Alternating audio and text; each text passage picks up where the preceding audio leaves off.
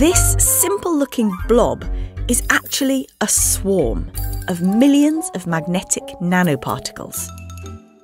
The swarm is controlled by a rapidly oscillating magnetic field.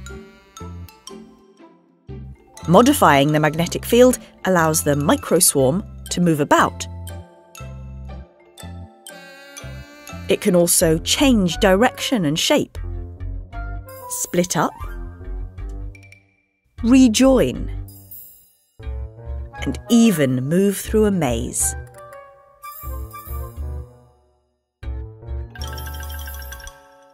The idea is to imitate the swarms found in nature, in animals like birds or fish.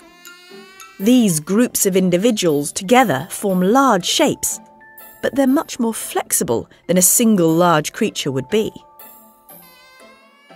The same can be said of the microswarm.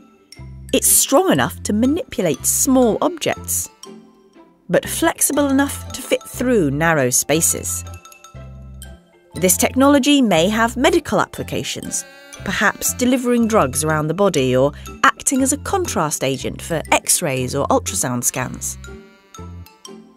But although this microswarm is pretty good at getting through a simple maze, the inside of the human body is a much tougher challenge.